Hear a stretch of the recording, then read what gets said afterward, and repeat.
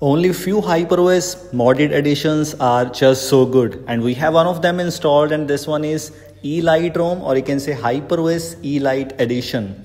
In case you don't know, this is one of the versions or one of the modded editions of HyperOS, which brings you very useful things, and you can say it's an alternative to Xiaomi EU.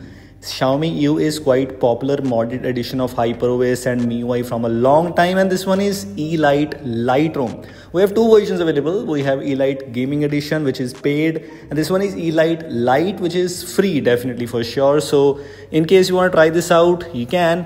With this new version, we have some amazing options. Like first of them is Play Integrity Fix, which is just so amazing.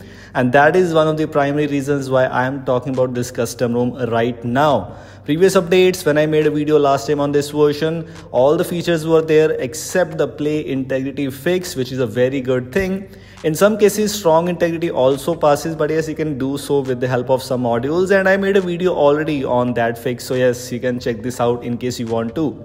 Let me show you one more thing here, because we have, in this case, in my case, if I have enabled this Play Integrity Fix option already there, moving on to the Google Play Store's developer settings, you will notice the Play Integrity where I have this option available. It meets basic integrity, it meets device integrity. In most of the cases, you just need these things and you'll be able to use all the banking apps on a device. Only in few scenarios you need that strong integrity, but in this case, strong integrity is not passing for me. But the good thing is you have this option available, so whenever Google patches this device integrity, in case you don't know, basic integrity sometimes pass but device integrity sometimes doesn't. In that case, this option could be useful for you.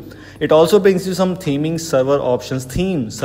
Basically what this does is, if you open the theme store, you will find if you have this India theme server available, I will get all the themes from the Indian server. In case you use the global server, or in case you use the China server, so you will get themes accordingly to that, and that is actually so good. Sometimes you love a theme which is not present in China, it's not present in India or anywhere else, you can download that. The good thing is import option is already here, so yes, you'll be able to use some third-party themes with in this custom ROM with the help of this import option, where that is available in the theming option, that is available in the theme store. So if you have any MTZ file you want to apply that, you can do so. That is one of the main advantages, especially over the Indian or global stable of HyperOS. Yes, most of the things should work for you. Definitely it's a modded edition, so depends upon which device you're using. So in case you're getting some bugs, that is quite common, because if we use the modded editions, these things are quite common here. One thing let me tell you, as compared to some Indian or global editions of HyperOS, you will find that this custom ROM, this modded edition, will bring you some China specific things, or you can say the features which are not easily available with India edition. Like one of them is shutdown confirmation, and this is actually very useful. It requires confirming your screen lock if a device is powered off while locked. That's available. That is actually quite common and available in most of the custom ROMs, but in MIUI HyperOS, that is so useful too. So yes, it's available in this modded edition. It's just not only that, we already have a lot of extra options, so whenever you install this build, you will get to know more about these kind of features. The things which are available in the security section are just so good, you can find them out very easily. Also, if I move on to the additional options, you will notice the memory extension option, game turbo, floating windows, these options are also present, so most of the features shall be available there.